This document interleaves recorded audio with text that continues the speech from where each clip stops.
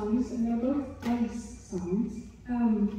But I thought before we move on, could you just take 20 seconds and explain what you were just doing?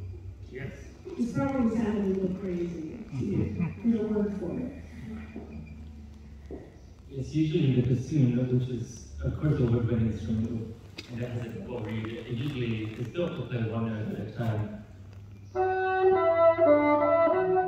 But there's a way to blow into it, because all the notes are part of a harmonic series. They have other notes buried within them, and that gives each note a resonance.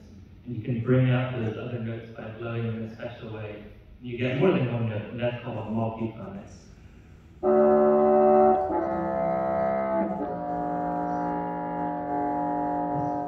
And it kind of gives that like silky, muddy sound that's so appropriate underneath London.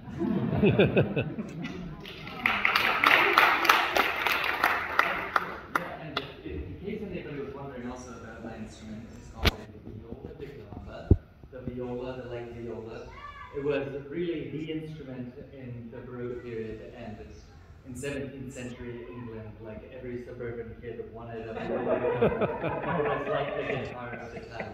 But for real, you played pop music on it, you took it to the pub, but also some amazing masterpieces were composed for it, and there were virtuosos of the instrument. The cello eventually sort of drove that out of fashion because the cello was so much louder, and in an opera and in bigger and bigger concert halls, that's what you wanted. So I just discovered super late in life William Blake's Songs of Innocence and Experience, and they're so beautiful.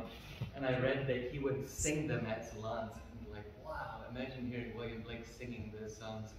The tunes he was singing were never written down.